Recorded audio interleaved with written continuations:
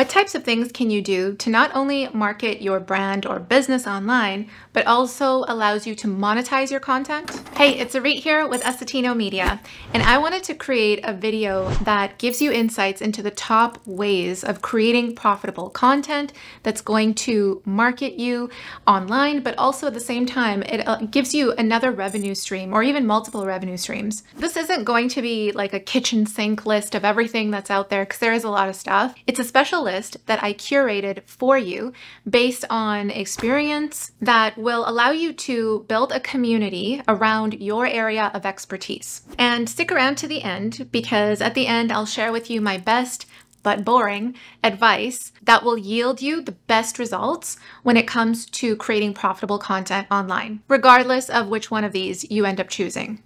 So let's get right into it. Number one, you can create a digital download.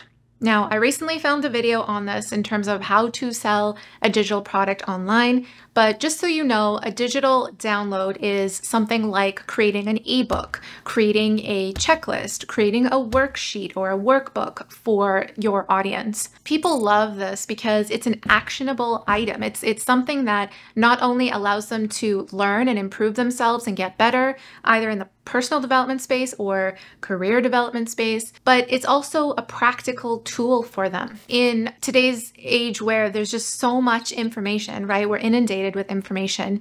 This is something that is actually tangible and allows them to take action on. And not only that, it helps them use a tool to do something faster. So for example, we teach a lot about YouTube on this channel, on starting and growing a profitable YouTube channel. And we have a checklist that we created that is a YouTube SEO checklist. It tells people exactly what to do when they're optimizing a video for the search engines. This is so valuable to, we've had great feedback from our students with this checklist. We also have a template. So a template is another type of a digital download that, when you give someone this thing, it saves them time. It's a huge time saver. They can just plug in their information and go.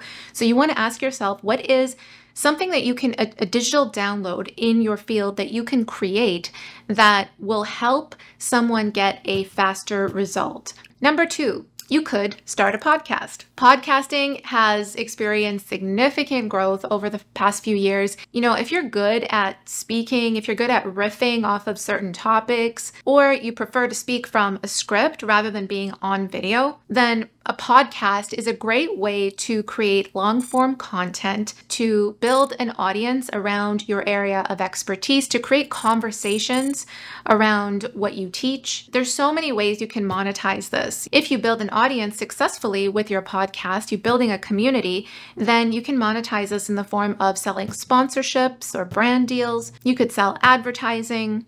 Just think of the top podcasts that you might listen to if you do listen to podcasts. You'll notice they have different ads or different sponsors in each of those podcasts. And at the same time, it might be an exclusive podcast, meaning you might also charge on the front end to get access to that podcast. So they're getting a premium subscription experience. So you can monetize on the front end with your podcast, getting access to it for a monthly fee, let's say, or you can monetize on the back end with sponsorships, advertising. You can sell your products and services as well. And this ties into number three, which is starting a YouTube channel. So it's quite similar, except it's in the format of video, right? And video continues to dominate as a popular format for content creation. And with YouTube being the largest video sharing platform on the internet, it's a great place for you to start a platform or stage, aka start a channel, where you're creating content around different topics, different areas of expertise, how-tos, that kind of thing. You're sharing your knowledge and building a community around that thing. And this is one of my favorite ways to create profitable content. As you can see on this channel, we talk about many different things. There's different ways you can monetize your content. It's cool because you're talking about topics that you know and love, but it doesn't feel like you're marketing yourself. But when you really provide good quality content and it helps people, they end up purchasing one of your products or services. They end up becoming a customer. The viewer turns into a customer in terms of how these revenue streams work. But just to share a crazy stat with you, there's over 3 billion searches every single month on YouTube. It's the second largest search engine after Google. It's a really great way to position yourself as an authority in your field, to build a community, and to monetize in different ways. I mean, that's literally been our business, and that's what allowed me to quit my job, my 9-to-5 job, honestly. I could talk forever about YouTube, but let's move on. Number 4, another way to create profitable content by leveraging the power of SEO in the form of a blog. If you're not someone who likes to create video content, you could also create a blog. You can create content in the form of a blog that ranks well in the search engines, and this leads to organic traffic. You've probably seen different websites having their own blog, and they're actually using this to attract traffic to their website. But there's also another way where you can use a site like Substack, or you can even write articles on LinkedIn, for example, because writing articles on these platforms, when the proper SEO is done, then they're able to rank well in Google. And when someone's typing a certain topic, again, that content comes up. And there's many ways, again, to monetize a blog. You can offer a monthly subscription to get access to that blog. You can also monetize on the back end in terms of promoting other people's products and services. This ties into affiliate marketing, because if you're, for example, creating a blog post on top 3 tools that you use to grow your business, and you have affiliate links for those things, then you can earn commissions whenever someone clicks on that link and purchases something from you. And by the way, this is something that you can also do with the YouTube channel and the podcast. Number 5, live streaming. So platforms like Twitch and Facebook have really gained traction in terms of allowing gamers particularly to monetize their content, but live streams aren't necessarily just for gamers. Again, if you're someone who is creating a live stream, you can create a whole show that is a live show, and you're creating a live stream around certain topics, around your area of expertise. Maybe you have an interview show where you invite guests and you go live together and you ask them a series of questions. There's so many different creative ideas that you could do with a live stream. The benefit to a live stream is that it's live and people are able to donate to you right then and there. So if people are really digging your content or you've answered their question, you'll see donations come through from your viewers. And this is something we've experienced as well with going live on our YouTube channel. We actually use a software called StreamYard to live stream, and I'll link to that in the description below if you're interested in checking it out. But it's a multi-streaming platform, so you can go live on different platforms on YouTube. We typically go live on YouTube and Facebook, but you can also go live on Instagram and on LinkedIn. And then StreamYard allows you to create a very cool visual show, and they make it easy for you to do this. And you're able to see all of the comments from all of the platforms that you're live streaming to in one place. So it makes it really easy and fun to create a live stream show on StreamYard. Live streams can also lead to some really cool opportunities. You can create some really cool collaborations and partnerships. So let's say, for example, you're inviting a guest on the show and they're selling a particular product or service. Because they're coming on your show and you're promoting them to your audience, you can arrange with that guest a affiliate commission. You can create a collaboration or a partnership with them where they will give you a small cut from whatever course sales or product sales or service sales that they have sold from your live stream. And this is pretty cool because if you don't sell something yourself, you don't have a particular product or service to sell yourself, you're basically leveraging off of other people in this way. What your value is that you bring to the table is you're providing a platform for them to speak on. And that's something that a lot of people want nowadays. Number 6, creating an online course. So creating an online course is a great way to package your knowledge, especially if you've already been working with clients, for example, one-on-one. You're answering the same questions over and over again, and or you want to do less of the one-on-one work and just sell more of this online course, which will help leverage your time and still provide a good revenue stream. So we talk a lot about creating online courses on this channel. The way this monetizes is not just on the front end, meaning the price they pay to get access to your course, but it's also quite lucrative because you can build other ways to monetize within the course.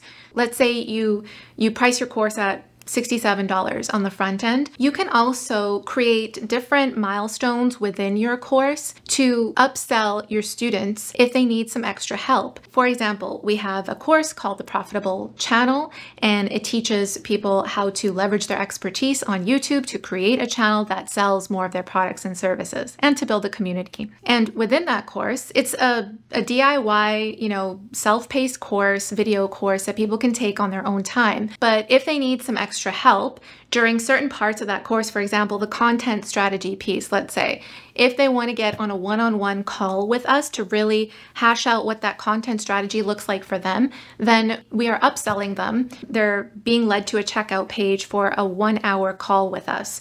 There's different ways you can monetize this. You can also, for example, if you have a list of recommended resources or tools that you use, you can create a document with links to all of those resources and earn affiliate commissions on the back end. And you can get really strategic with an online course. Again, I'll link to some helpful videos if this is something that's resonating with you in the description below. Number 7, you can create a membership or a subscription-based offer. Essentially what you're doing is you're offering a premium access to a set of exclusive content, whatever that looks like, right? It could be blog posts, articles, it could be videos, it could be downloads, it could be a live class, anything, right? Maybe it includes access to ad-free content or behind the scenes, stuff that you don't normally post on social media for everyone to see. This has the benefit of being a monthly recurring revenue product, right? So it's a subscription model, so they pay a monthly fee, and it's up to you to continue releasing exclusive content every month that keeps the value of that subscription ongoing. And obviously the benefit is that recurring revenue, but the downside is if you're someone who's not interested in creating high value exclusive content every month and upkeeping that and maintaining that, then this probably isn't for you, because that will very quickly fizzle out. You don't want people to purchase a subscription with you and then not get the value that they came for, or they just end up quitting or stopping their subscription like 2 months, 3 months later down the road, because that type of experience could actually hurt future purchases with you. However, if it's in your goal to really create an exclusive community and to curate content for that community specifically, then this is something that you might want to look into. Number 8, affiliate marketing. We've kind of touched upon this in some of the previous things, but just to reiterate, you don't need to have your own product or service to sell.